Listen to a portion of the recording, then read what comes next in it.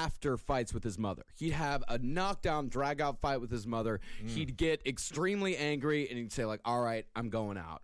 Tonight's the night that I'm going to fucking do it. He said his rage is what really drove him. And he said he would go on these rages where he was just like, anybody who got in my car was going to die that night. Yeah, he said when someone put their hand on my car door handle, they were giving me their life.